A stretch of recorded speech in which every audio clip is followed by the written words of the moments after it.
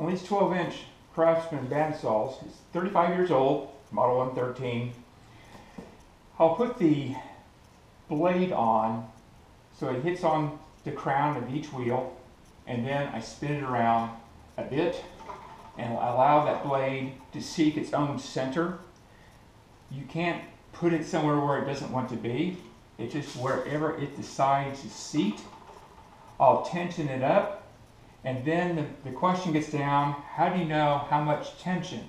Well, at midpoint away from the cutting side, this is going to be inside the case, if I can move it about a 1/4 inch, I'm probably about right.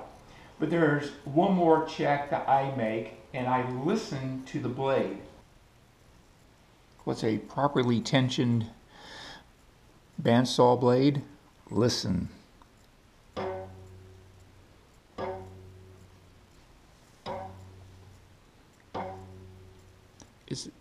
It has about a 1/4 inch give, but it makes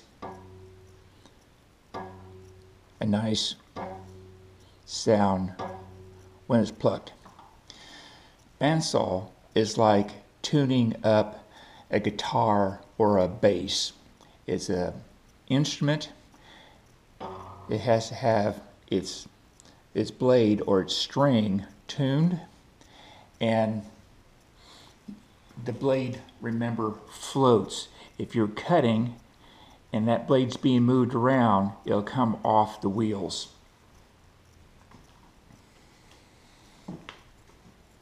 Using a business card, you set the roller guides to be 1 business card width away from the blade.